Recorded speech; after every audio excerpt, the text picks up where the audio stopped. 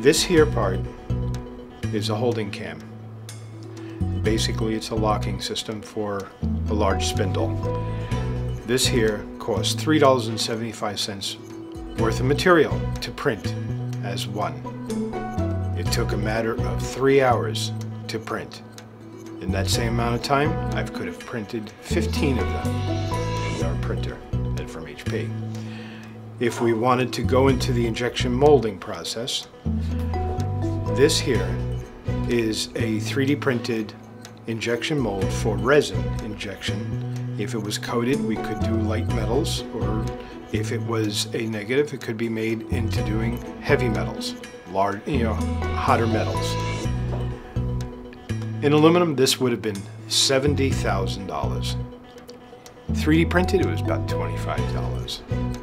Took all of 6 hours to print. To break even, a $70,000 mold made of aluminum, you would have had it printed. You would have cast 19,000 of these just to get down to this price point of $375. If someone wanted 100 of these, they could have it by tomorrow. This here, just to get the mold in hand, is 3 months. And that's if it all works out.